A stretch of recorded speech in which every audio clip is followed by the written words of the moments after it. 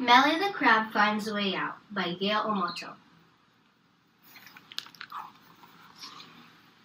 On top of some rocks, alongside a pier, a crab named Mele climbed high without fear. She was so fast, Mele loved going high. She laughed at the other crabs as she passed them by. Mele climbed on the other crabs to get ahead. She stepped on their bodies. She stepped on their heads. When a crab got in front of her, she pulled it back down. "Get behind me, I'm first," she would shout with a frown. Though none of the crabs liked her, Mele wouldn't stop. All that mattered to her was being first to the top. One day, as Mele raced towards the sky, she saw something strange from the corner of her eye. She paused just a moment, then cried out with regret, when suddenly she was surrounded by a giant red net. Mele was trapped. She struggled to get free, but the net was too strong. She cried out, "Somebody help me!" Mele was dumped into a pail on the shore with 3 other crabs, and now there were 4. The other crabs stared at her, then laughed with all their might.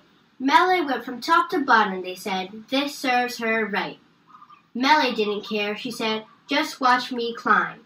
I can get to the top anywhere, anytime." But the other crabs grabbed hold of her, and they pulled her back down.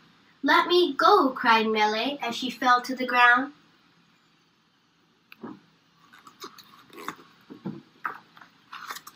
Mele tried again, but they clung to her leg. "We're not letting you out, even if you beg. We're all trapped in here, and you're stuck with us too.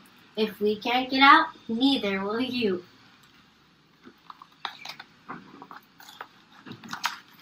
Mele finally gave up, and down came a tear.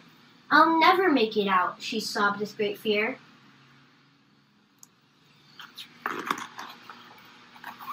And as Mele's heart quickly filled with dread, the words of her Tutu popped into her head.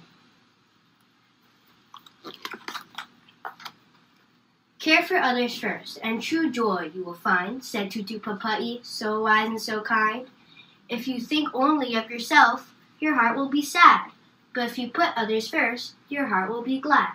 Somewhere along the way, Mele forgot. She forgot about the others and all Tutu had taught. And now Mele realized that Tutu's words were true. Letting others be first is what she must do.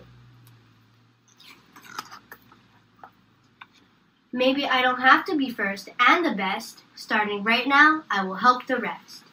What can I do to make sure they get out? "Oh, now I've got it," exclaimed Mele with a shout. Mele told the first Papai to climb to her head. "Use your legs and I'll help you," is what Mele said. Mele pushed with all her might, and the first crab is free. "Your turn," she said to the others. "Let's get you out to sea." Now it was Mele's turn. She knew she couldn't fail. When at last she got out, she looked back at the pail. She knew she always remembered her lesson that day and took an old yellow bucket to show her the way. Mele was so happy, and so were her new friends. What a wonderful way for the story to end. For Mele had learned a good lesson that day. When you put others first, you live life the right way.